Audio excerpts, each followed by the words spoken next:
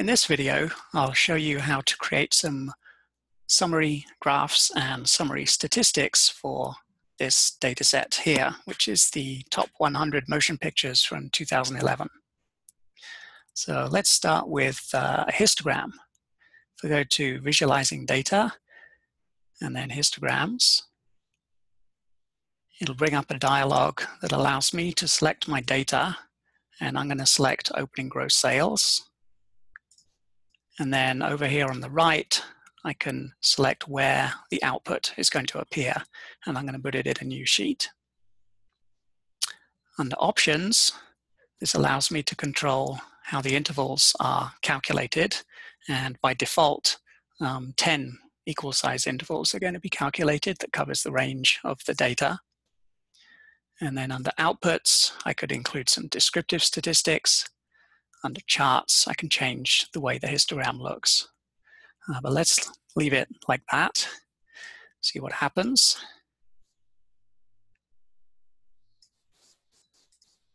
So here are the results. Here's my histogram, and then here's my frequency table.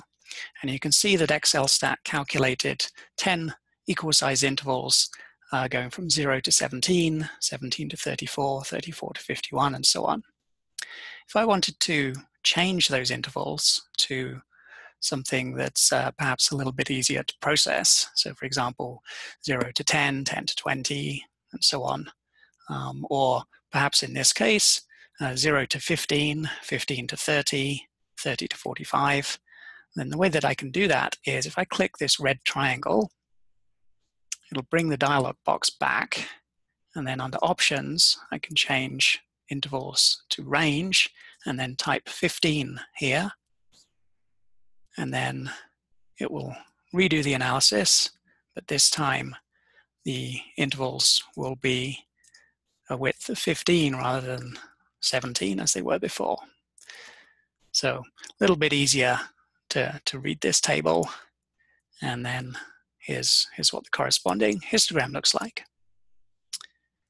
Okay, let's move on to scatter plots.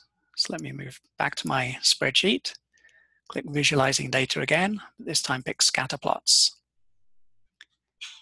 This time I pick an X variable, which will be opening gross sales for this example, and a Y variable, which will be total gross sales. And then I'll click OK.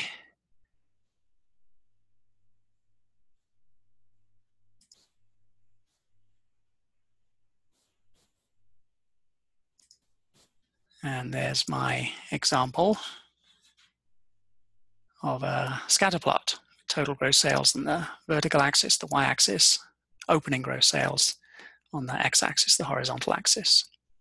If I wanted to calculate the correlation in that graph, I could come up to Correlation and Association Tests, and then select my two variables, and then I want to calculate a Pearson correlation, which is the usual kind of correlation. And there we go. There's the correlation between those two variables, 0.887.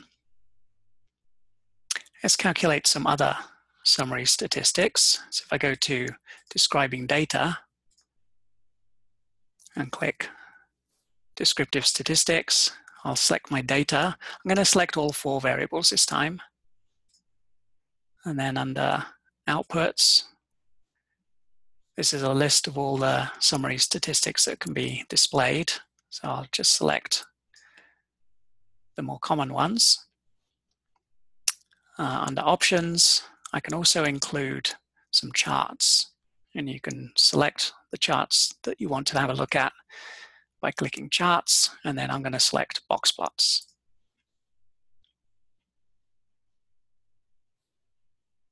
So here's the results. And in the table, we've got, for example, there's the medians, here's the means for all 4 variables, standard deviations. Then down here are the box plots. So for example, the middle 50% of the data is within the green box. The whisker extends to 1.5 times the interquartile range away from the top of the box. And then anything beyond that is probably worth having a closer look at because it may be an outlier. So for example, this point here tells me it's 169.19. If I go back to the spreadsheet, looks like that, that data point is for Harry Potter and the Deathly Hallows Part 2.